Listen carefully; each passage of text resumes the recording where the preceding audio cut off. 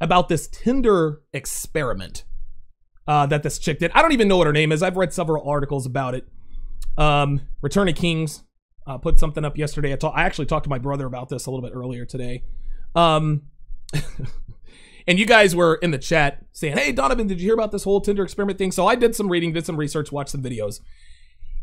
This Tinder experiment put true female nature on display for all the world to see. And there were so many red pill moments and so many red pill truths. It is ridiculous. So here's what happened, guys. So this, I don't know, I guess she's an Instagram model, basically an Instagram host. She tricks 100 guys into showing up to Union Square in New York City. So she gets on stage, like these guys show up, they think that they're the only ones who are going to be seeing this girl. And they show up and, you know, they figure out at some point, okay, I'm not the only guy that's here. Obviously, this is some sort of thing because there's a stage, there's cameras everywhere, right? There's a bunch of people there. So this chick gets up on stage and she says, well,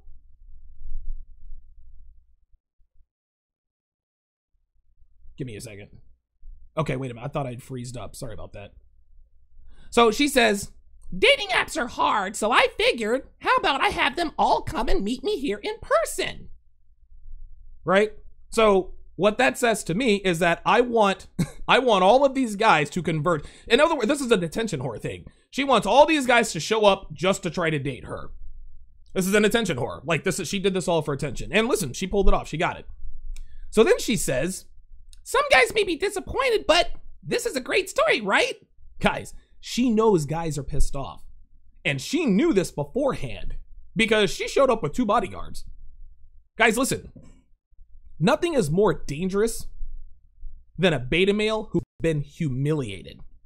And she and other women, they know this, which is why she beefed up her security. She knew that there was a chance that an incel might try to hurt her or worse for tricking them. And by the way, let's go ahead and get this out of the way. Someone in the crowd called her a liar. And she said, no, I didn't lie. I was not dishonest. And this is where girls trade on what they characterize as truth. And I'm using air quotes for those of you listening. This chick indirectly contends that because she did not directly or proactively say or text anything that was untrue, that she didn't lie or that she was not dishonest. And nothing could be further from the truth, guys. Women get away with lying like this all the time. They lie by omission. They tell you the truth, but they don't tell you the whole truth and nothing but the truth. That is the very definition of dishonesty. If a bunch of girls showed up, let's switch the genders here. If a bunch of girls showed up to a bar expecting to meet one guy and they found out that he had invited 20 of them to compete for his love and affection, they would all feel tricked. They would all feel lied to, as they should. And if the girls got upset and said, you lied to us, and he responded, I did not lie. I was never dishonest with any of you. They wouldn't sit back and say to themselves, you know what? He's got a point. He didn't tell us everything involved, but he never uttered a falsehood. So I guess we'll let him off the hook. I am not upset anymore. Of course not. So for a woman to expect men to do something that they clearly would be unwilling and incapable of doing is yet another case of the many gross exploitations of extreme female privilege in this country. If anyone confronted this girl face to face about the fact that she lied, she would say, well, technically, nothing I said was untrue. And if someone uses the word technically in their defense of an accusation, then they are automatically guilty, especially women. Anyway, so she gets up there and she announces, you know, I'm here. All you guys are going to compete for my attention. There's all kinds of videos about this on YouTube. Then she starts eliminating people. And this is where the red pill truth really, really starts to come out. So her first elimination, she says, half of you are in relationships. You should leave now. So that was the first wave. Then she says, if you're uncomfortable with filming, I'm getting this all on camera, then you should leave now. Then she says, if you support Trump, then you should leave now because you can't date a Puerto Rican and support Donald Trump. Then she says, if you're a tourist or you don't live in the United States, you should leave now. Then she says, anyone named Jimmy, you should leave now. I just don't like the name Jimmy. Then she did this. This is unbelievable. This is where she really puts female nature on full display.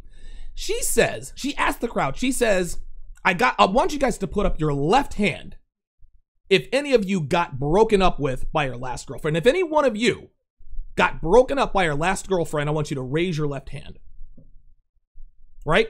Bunch of guys raise their left hand. She says, okay, I want you to raise your right hand if you were the one that broke up with your girlfriend.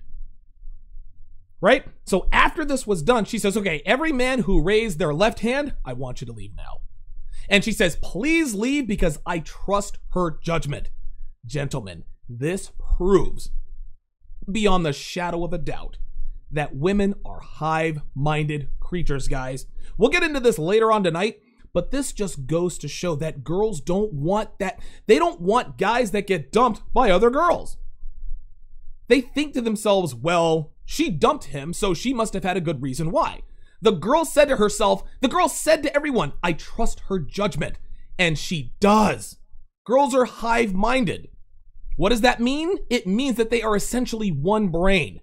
If one girl thinks a certain way, then they all do. This is why the concept of pre-selection is absolutely paramount in dating. If you have pretty girls with you, and girls see that you have pretty girls with you, they assume that they're with you for good reason. Doesn't matter what that reason is. If pretty girls are indirectly signing off on you, then that's all they need to see. Conversely, if you dumped her, she likes that. That shows you have options. That shows that you don't have one-itis. It shows you're not thirsty. It shows you're not going to stay with a girl that you don't like anymore. And women respect men who walk away from other women. Next elimination. Anyone looking to just hook up, or if there's no dating potential, you can leave too, she said. This is virtue signaling, guys. All girls do this. Why did she do this? So she doesn't look like a slut. She wants everyone there to think that she's never had a one-night stand or a fling with a Tinder date. So she's doing in front of hundreds of people what millions of girls do all the time, every day, knowing full well that they get on Tinder to do nothing but hook up. Girls want to be sluts without actually being called sluts, just like they want all the rewards of masculinity without having to pay the masculine cost. This is the same concept. Next elimination. Anyone under 5'10", you can leave now, she said. Now, here's the thing, guys. We can hate on that if we want to, but we eliminate girls based on the way they look. If we have nothing, listen, this is how it is, right? And here's the thing, if a girl has nothing to go on, she's going to default to the genetic markers of arousal. Tall, square-jawed, good-looking dudes. There are dudes who are 5'4" who have more game than dudes who are 6'4", but because girls on Tinder have literally nothing to go on, but the way a man looks, of course she's going to do this. Hate on this all you want to, guys. That's how it is. Now, at this point, she says, Brittany, I think we need more energy. This game is fun. This is fun. What that said to me was that these dudes are starting to understand that this chick is just a basic-ass bitch. There's nothing special about her. They're standing around thinking to themselves, this bitch got us all out here, and now she's sending dudes home. She's doing it on camera, making a game out of it. Making a game out of putting her pussy on the auction block to the highest bidder? This is some fucked up shit, but I want to fuck her, so I'll stick around, but I ain't gonna act thirsty. I'm not gonna jump for joy. That's what that meant. She wants dudes to be happy to compete for a slut. She wants dudes to be excited at the chance to compete for her. And she saw that they weren't, which makes her look bad. If the crowd sees that dudes are not excited to be with her, that makes her look bad. It's funny that she expected these dudes to be happy about this shit. It's just unbelievable. Then she went a little bit deeper. She said, no beer bellies, no long beards, no khakis. Then she says, no alcoholics. Then she says, haha, no alcoholics, that's not fun. Then she says, also no cigarettes. My health is important. Then she says, and no everyday weed smokers. So now we have an accurate profile of the guy this chick has been alpha widowed by. The guy she goes over and fucks whenever he decides he wants to fuck her. The guy who won't commit to her even though she throws herself at him. The guy she can't stop thinking about is a guy named Jimmy who's 6'1", has a long beard, smokes 2 packs a day, drinks a lot, wakes and bakes 7 days a week, and doesn't have much enthusiasm about having her as a fuck buddy. This is what this chick told us. Guys, this is simply another case of the female id run amok. Other than the fact that she invited a bunch of dudes to compete for her and that she recorded the whole thing and broadcasted it live, there's nothing shocking or surprising about what she did. At least not as far as this community is concerned. The interesting thing is that most of the people who seem shocked about this entire ordeal are men. If you ask the average woman about this, they probably wouldn't even give it a second thought because females know how females are. But 95% of men have no idea what females are really like. That's why they're shocked by this. Oh my God, women are really like this? The only reason why it caused us in the red pill community to raise our eyebrows is because we've never seen a woman so brazenly act like this. We've never seen a woman do something like this on this level, record it and broadcast it. But let's be real, guys. What this bitch did didn't surprise anyone. Didn't surprise anyone in here. We know women do this all the time, every day. And a lot of times they'll tweet about it, put it on Facebook, put it on Instagram. All the shock and the outrage that we are seeing from people online and in that video is indicative of how clueless men are about women. What this chick did is what girls do on a daily basis. Girls swipe right on a bunch of guys and they eliminate them one by one based on the way they look. Then they claim to not want to hook up, not want alcoholics or drug dealers or players or criminals, or any of the traits that the bad boy alphas they can't stop fucking to save their lives possess.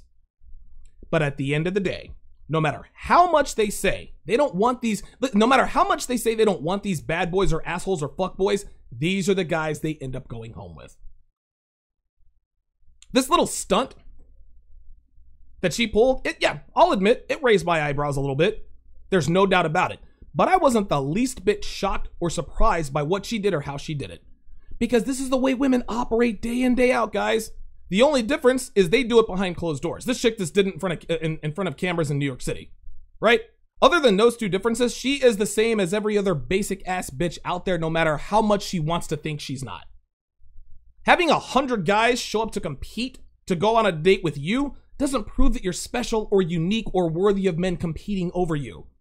It simply proves male thirst and the ease with which it is manipulated in 2018 by females. That's it.